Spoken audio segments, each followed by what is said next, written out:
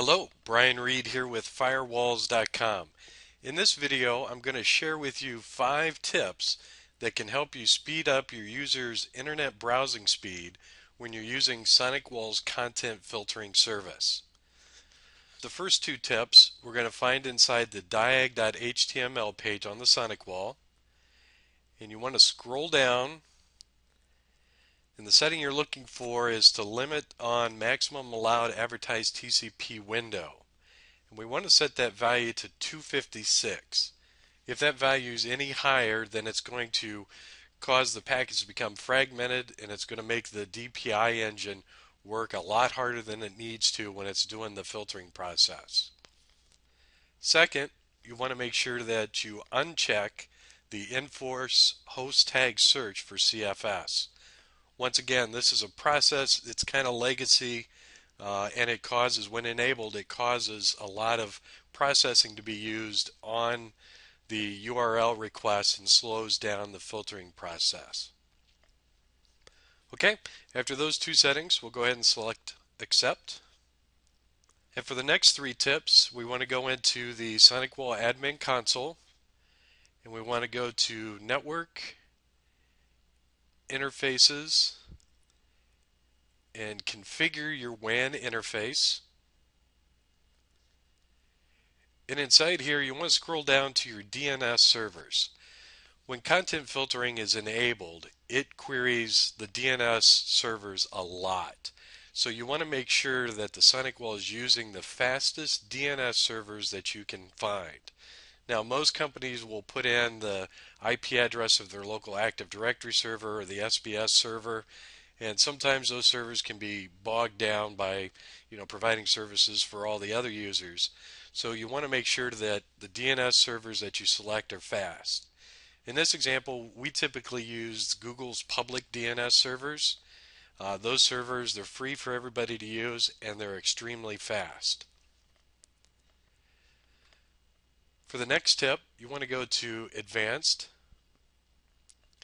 and you want to double check and make sure that your interface Mtu size is correct and matching with what your ISP's router is set up for. You want to double check with your ISP and ask them what's the optimal Mtu setting you should have on your SonicWALL. And then select OK. And for the last and final tip, for the content filtering, instead of using zone-based, you want to use the application rule-based. So if we go into Security Services, Content Filter, and for the CFS policy assignment, instead of user and zone screens, we want to use app rules. And select Accept. So now what this is going to do, this is going to switch the content filtering over to using the web application engine to do the content filter. Now to implement that, we go to Firewall, and we need to create a match object. And for the object name, we'll just call it Blocked Websites.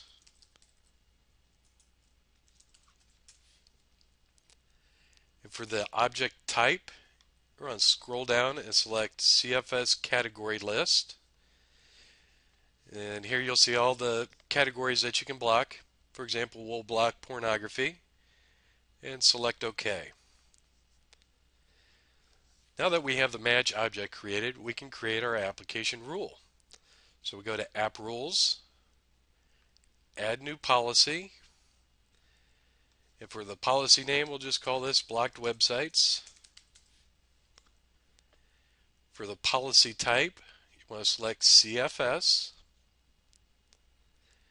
And we're going to block everybody that's on the network here.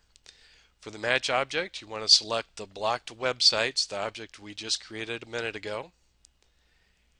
And for the action, we want to present them with the CFS blocked page and select OK.